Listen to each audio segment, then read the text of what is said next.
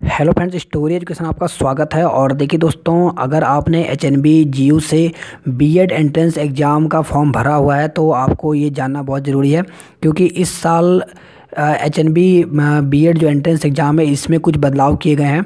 तो आपको जैसा आपको पता होगा कि जो पेपर आपका होगा वो 23 जून 2019 को होगा। तो इसमें आपको बताएंगे कि इसमें सिलेबस क्या रहेगा, कितने मार्क्स अगर आप लाते हैं तो आपको कैंपस मिल जाएगा और कितने मार्क्स पर आपको गवर्नमेंट सीट मिल जाएगी। और ये भी बताएंगे कि कितने मार्क्स आपको लाने पड़ते हैं कि आप प्राइवेट में भी एडमिशन करवा सकते हैं। तो ये सब आपको डिटेल यहाँ पे बताएंगे, क्योंकि अगर आप पेपर देने जा रहे हैं तो सबसे पहले आपको पता होना चाहिए कि हम कितने मार्क्स लेकर आएँ कि हमारा सिलेक्शन गवर्नमेंट सीट या फिर यहाँ पर कैंपस में हो जाए। तो ये काफ़ी इंपॉर्टेंट है, क्योंकि आपको पता होगा कि गवर्नमेंट सीट पे और कैंपस में अगर आपका सिलेक्शन होता है तो आपकी फ़ीस काफ़ी कम लगती है। तो चलिए इसके बारे में हम जानते हैं। सबसे पहले आपको बताएंगे कि जब आप बीएड का एंट्रेंस एग्ज़ाम देंगे तो आपको आपका जो सिलेक्शन होगा वो 3 कैंपस में होगा। 3 कैंपसों का यहाँ पर दिया गया है, जिसमें अगर हम बात करें यहाँ पे श्रीनगर, टिहरी और पौड़ी दिया गया है। ये आपको चूज़ करना पड़ेगा जब आपके मार्क्स अच्छे आएंगे। तो यहाँ पे 3 परिसर हैं, जिसमें अगर हम बात करें जो आपका प्रवेश परीक्षा होगा वो 23 जून को होगा। तो जैसे आपका मार्क्स आता है, मेरिट मिलती है, मेरिट में अगर आपका नाम ज़्यादा आता है यानी आपके नंबर काफ़ी ज़्यादा आते हैं तो आपको ये कैंपस प्रोवाइड किया जाएगा। तो आपको बता दें, इसके अलावा जो है वो आपको बता दें जो पेपर होगा आपका, ये आपको पता होगा कि श्रीनगर, पौड़ी, टिहरी और देहरादून में होगा। तो इसमें आपको बताएंगे कि आप कितने मार्क्स लेकर आएँ कि आपको यहाँ पे कैंपस मिल जाए। और ये भी जानेंगे कि इस साल जो है बीएड में क्या क्या चेंजेस हो रहा है और आपको क्या क्या चेंजेस देखने को मिलेगा जो आज तक आपको देखने को नहीं मिला। तो सबसे पहला आपको यहाँ पर बताएंगे कि इसके साथ ही कि आपका यहाँ पर कितना जो है कितने मार्क्स लाने पर आपको यहाँ पर कैंपस मिल जाए। तो सबसे पहले एक चीज़ और भी यहाँ पर जो नई इन्फॉर्मेशन है वो इस प्रकार से कि सबसे पहले आपको पता होना चाहिए कि कैंपस में कितनी सीटें हैं। तो सबसे पहले देखिए ये 3 कैंपस हैं आपके। बिरला परिसर जो कि श्रीनगर में है, यहाँ पर अगर हम बात करें तो टोटल 100 सीटें हैं।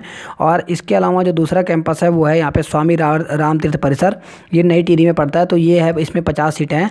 और इसके बाद है यहाँ पे डॉक्टर B.Ed परिसर जो कि पौड़ी में है, ये 100 पे स्थित है, तो इसमें 50 सीटें हैं। तो अब आपको बता दें कि इसमें ये भी दिया गया है कि जो आपका जो यहाँ पर जो सीटें हैं इसमें जो 50 सीटें यानी 50-50% यहाँ पे डिवाइड किया गया है। और इसमें 50% जो होगा आपका वो साइंस की सीटें होंगी और 50% जो होगा वो यहाँ पे कला की सीटें होंगी। तो अगर आपने यहाँ पे वाणिज्य से भी किया हुआ है तो वाणिज्य वालों को भी कला में ही रखा जाएगा। इसमें कोई अलग अलग सीटें नहीं बनाई जाएंगी, केवल 2 ही यहाँ पर फॉर्म में डिवाइड किया जाएगा। तो एक आपका बनेगा यहाँ पे कला के लिए, जैसे यहाँ पे दिया गया, देखिए यहाँ पर दिया गया कि वाणिज्य के स्नातक अभ्यर्थी को कला के लिए आर्य माना जाएगा, उन्हें कला समूह में रखा जाएगा। तो इसके साथ ही आपको बता दें कि अगर ऐसा नहीं होगा, यहाँ पे एक चीज़ ये दिया गया है कि ऐसा नहीं होगा कि अगर आपने यहाँ पर अभी साइंस से फॉर्म भर रहे हैं और बाद में आप कहें कि हम कला ले लें एग्ज़ाम के बाद, तो ऐसा नहीं होगा, किसी भी हालत में चेंज नहीं होगा। या फिर अगर आपने अभी जो फॉर्म भरा हुआ है ये आर्ट साइज से भरा हुआ है, एंट्रेंस आप आर्ट साइज देते हैं, और बाद में अगर आप चाहते हैं कि हम साइंस साइड से कर लें या साइंस हम सब्जेक्ट रख लें, तो ऐसा नहीं होगा। जिससे आपने प्रवेश पत्र दिया है, प्रवेश परीक्षा देंगे, वही सब्जेक्ट आपको मिलेगा।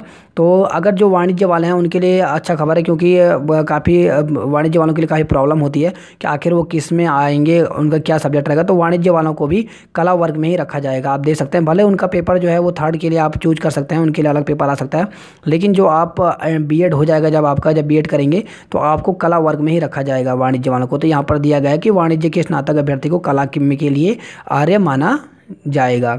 ठीक है, तो इस प्रकार से तो आपको देखिए हमने बताया कि जो बीएड के लिए जो सीटें हैं वो इस प्रकार से डिवाइड रहेंगी कि कला वालों के लिए और साइंस वालों के लिए। तो इसलिए अगर देखिए अगर साइंस के कैंडिडेट कम होते हैं तो उनकी मेरिट कम जाती है, और कला के अगर कैंडिडेट ज़्यादा होते हैं तो थोड़ा मेरिट इनकी हाई जाती है, यही कारण है। तो आप देख सकते हैं यहाँ पर, तो जो बिरला कैंपस है इसमें 100 सीटें हैं, और रामतीर्थ जो परिसर है इसमें 50 हैं, और जो डॉक्टर B.Ed है इसमें 50 सीटें हैं। तो यानी इसमें 25 सीटें आपकी साइंस की होगी और 25 कला की, 25 सीटें साइंस की, कला की। इस प्रकार से ये इसमें डिवाइड किया गया है। अब देखिए ये कैसे आपका मार्कशीट बनेगा, कैसे आपको नंबर मिलेंगे। तो आपको बता दें कि सबसे पहले तो आपको अपना देखना पड़ेगा कि आपके कितने मार्क्स बीएड में आते हैं, आप कितना मार्क्स गेन करते हैं एंट्रेंस एग्जाम में। और इसके बाद आपको कुछ मार्क्स और एक्स्ट्रा मिलते हैं अगर आपके पास ये सर्टिफिकेट रहता है। ये सर्टिफिकेट आपके यहाँ काम आएंगे, जिसने एनएसएस, एनसीसी या फिर अगर यहाँ पे अगर हम बात करें, किसी ने अगर युवा महोत्सव हो गया, इसमें अगर राष्ट्रीय स्तर पर भाग लिया है या कोई परेड में जाता है तो इस प्रकार के जो अभ्यर्थी होते हैं या फिर किसी मंत्रालय के द्वारा कोई प्रतियोगिता में अगर आपने हिस्सा लिया है तो उनको यहाँ पे मार्क्स मिलते हैं। ठीक है, तो किस प्रकार से डिवाइड है आपको बता देंगे कि सबसे ज़्यादा जो मार्क्स आपको दे देंगे वो 5% का ही आपको यहाँ पे आरक्षण मिलेगा, यानी 5% का वेटेज आपको यहाँ से मिल जाता है। तो आप देख सकते हैं यहाँ पे अगर आपके पास एनसीसी है जैसे यहाँ पे दिया गया है, और अगर आप बी सर्टिफिकेट है तो आपको यहाँ पर दिया गया है कि 1% मिलेगा।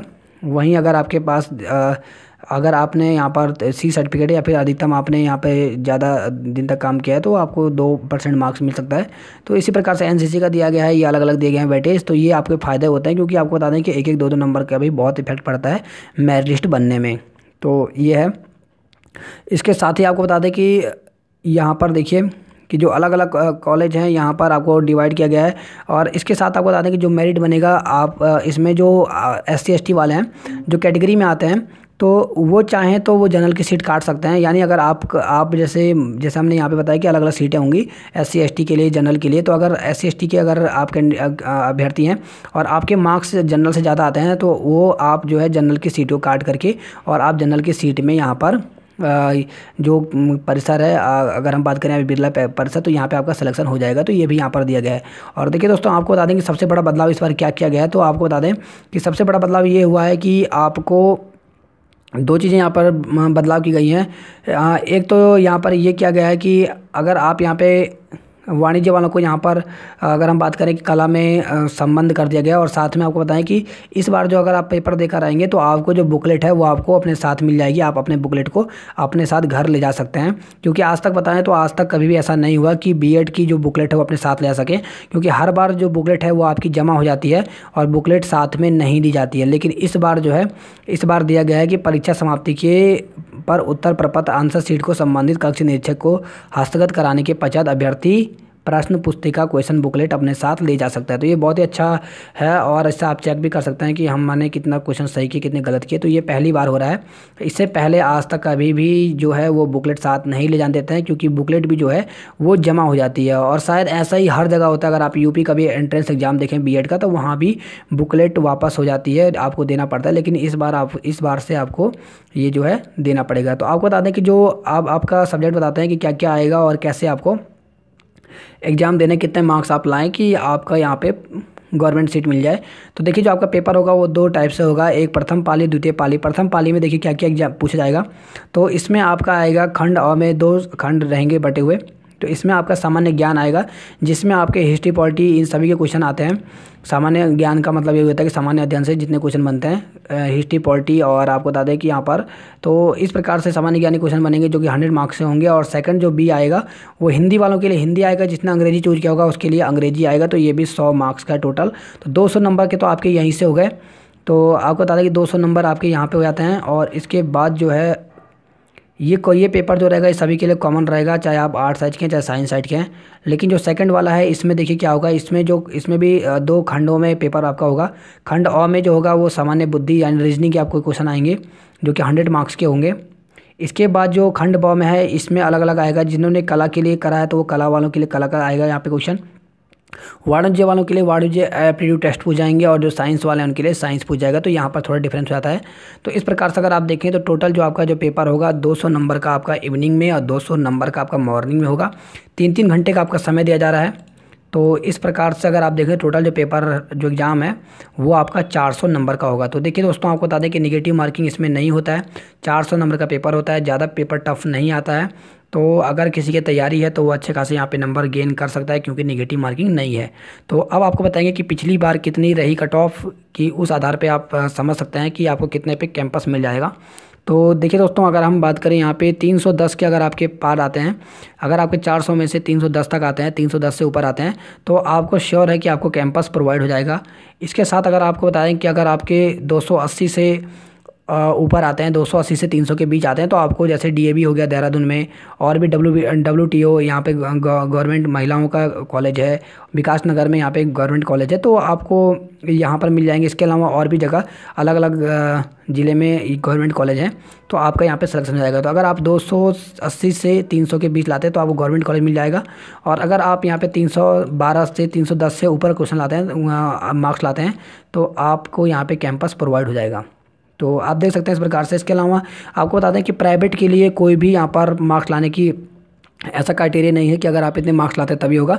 खाली आपको एक एंट्रेंस एग्जाम में बैठना है। अगर आपके 400 में से अगर आपके 50 नंबर भी आते हैं फिर भी आपको प्राइवेट कॉलेज में एडमिशन मिल जाएगा, क्योंकि प्राइवेट कॉलेज में पहले तक होता था, लेकिन अब जो है अब 1-2 सालों से ये नियम चेंज हो गया है। पहले तक आपको बता दें कि यहाँ पर भी प्राइवेट कॉलेजों में भी यहाँ पे 40% मार्क्स होने चाहिए थे आपके, तब आपको रखा जाता था, लेकिन अब ऐसा नहीं है। अब केवल ये है कि अगर आपने एंट्रेंस में बैठे हैं, चाहे आपके 50 नंबर आए, चाहे 10 नंबर आए, चाहे 20 नंबर आए 400 में से, आपको प्राइवेट कॉलेज में एडमिशन मिल जाएगा। केवल एक यहाँ पर ये जो एंट्रेंस एग्ज़ाम इसमें आपको बैठना है, तो आप आराम से यहाँ पर प्राइवेट कॉलेज में एडमिशन करवा सकते हैं। तो इस प्रकार से ये मेरिट लिस्ट बनेगी आपकी, तो आपको यहाँ पे समझ में आ गया होगा। और आपको बता दें कि इसके लिए आप यहाँ पे तैयारी कर सकते हैं। कुछ यहाँ पर दिया भी गया है, उदाहरण भी दिया गया है कि कैसे कैसे आपके क्वेश्चन पूछ जाएंगे एप्टीट्यूड टाइप के। जैसे यहाँ पर दिया गया है, कुछ क्वेश्चन दिए गए हैं, आप देख सकते हैं। तो ये कुछ यहाँ पे दिए गए हैं। जैसे यहाँ पे एक हम आपको पढ़ के दिखा देते हैं क्या दिया गया है। तो यहाँ पर दिया गया है, जैसे एक प्रश्न दिया गया है, रमेश कृष्ण से अधिक बुद्धिमान है, प्रमोद उमेश से कम बुद्धिमान है, उमेश किन से अधिक बुद्धिमान है। तो यहाँ पे बताना है इसमें सबसे बुद्धिमान कौन है। तो इस प्रकार से एप्टीट्यूड टेस्ट होते हैं, ये पूछे जाते हैं। तो इस प्रकार से आप प्रैक्टिस कर सकते हैं। तो आप यहाँ पे तैयारी कर लें। और ये आपको सब्जेक्ट दिया गया है क्या कि आपको क्या क्या पढ़ना है, इसके बारे में दिया गया है। इसके अलावा आप देख लें कि यहाँ पर आपको हिंदी के अगर आप तो पर्यायवाची शब्द, विलोम शब्द, ठीक है, ये आप हिंदी व्याकरण जरूर पढ़ लें, क्योंकि यहाँ से क्वेश्चन बनेंगे। 100 मार्क्स का आपका यही है। तो अगर आपके एक सब्जेक्ट भी, अगर आपकी पकड़ तेज है किसी भी सब्जेक्ट में, तो आप इसको आसानी से आप गवर्नमेंट सीट में क्वालिफाई कर सकते हैं। तो इस प्रकार से ये दिया गया है। और इसके साथ ही आपको बता दें कि हमारे साथ जुड़े रहिए और चैनल को सब्सक्राइब कर लीजिए, क्योंकि जैसे ही आपका बता दें कि जैसे ही बीएड का एंट्रेंस एग्ज़ाम होगा तो सबसे पहले आंसर की आपको यहीं पर देखने को मिलेगी। हम यहाँ पर जैसे एंट्रेंस एग्ज़ाम होता है उसके तुरंत बाद यहाँ पर आंसर की अपलोड कर देंगे।